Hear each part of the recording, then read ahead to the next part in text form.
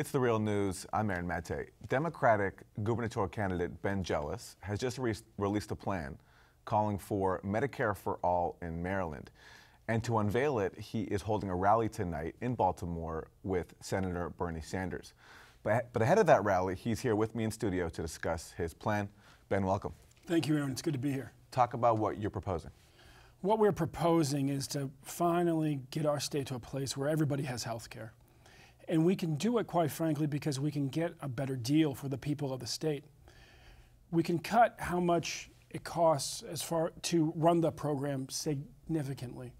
We can, frankly, get a better deal from Big Pharma by getting better economies of scale, but also because while the federal government has prohibited the federal government from getting a better deal for us from Big Pharma, it has not prohibited states and localities.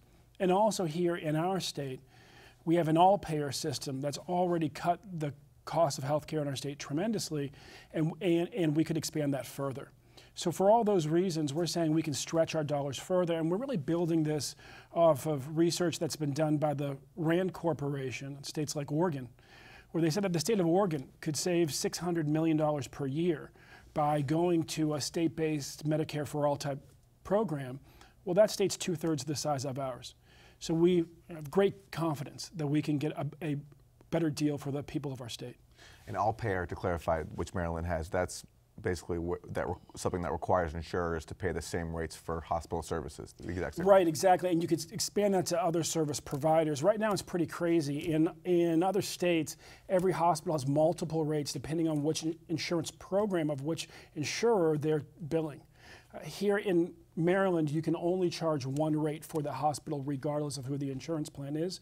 We can expand that to other service providers. That sort of simplicity makes it easier to go to a healthcare for all type program, but it also, frankly, just cuts costs.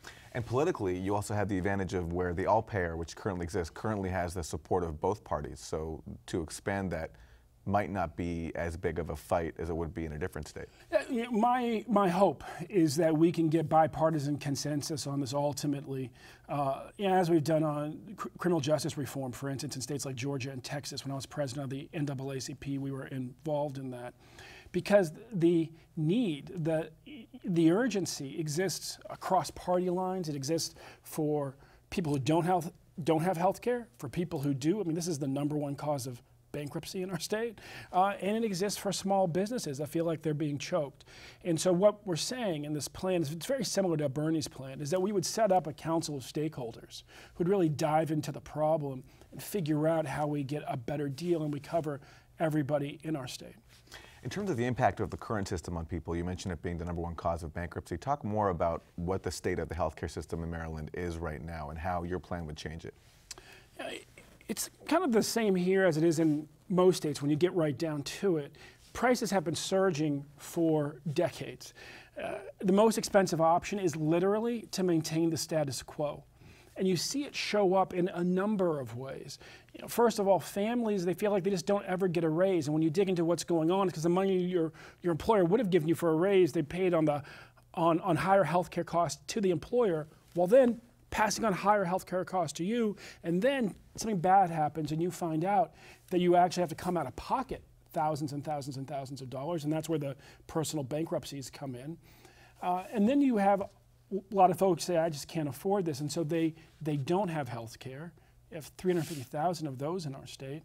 That's poised to go up dramatically should President Trump have his way with Obamacare.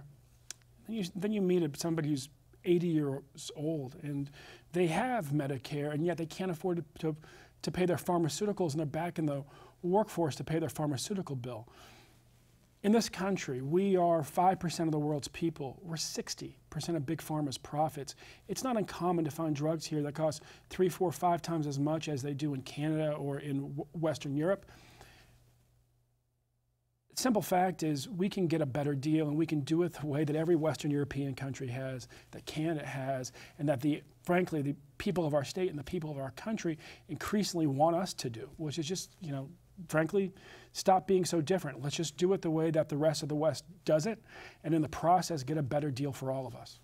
the pushback you'll get from people, even those who support a single-payer system, is that Maryland can't do it on its own in the absence of a federal program. And they'll point to California, which just tried to pass a universal bill but failed, and Vermont, where the governor there, who ran on universal health care, said that he couldn't do it ultimately because the tax increase would be too high. So how is Maryland different? Those are two very different situations. One's a very large economy, one's a very, very small economy. The case of California worked fine as far as, you know, the economies of scale, being able to do this. The governor didn't want it at the end of the day, and there you go. So in California, it was politics. In Vermont, they said that the state was way too small. We're 10 times the size of Vermont. We're absolutely large enough to get this done, and when we have a governor who wants to get it done, we will get it done.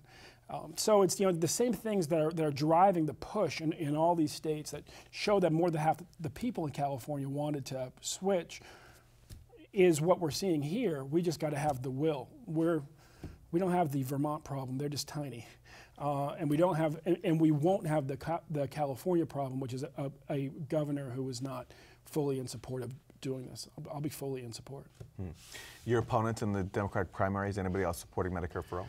Lots of folks are talking about a public option. You know, I would send them to the RAND Corporation study, a very centrist think tank, first started by the U.S. Air Force, said when they looked at Oregon, again, 2/3 the size of Maryland, that switching to a Medicare for All system was the best option for the state.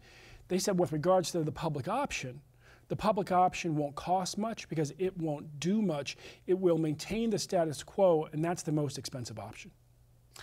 Ben Jealous is a longtime civil rights leader, former head of the NAACP, and now a Democratic hopeful for the governorship in Maryland. Ben, thank you. Thank you, Aaron. And thank you for joining us on The Real News.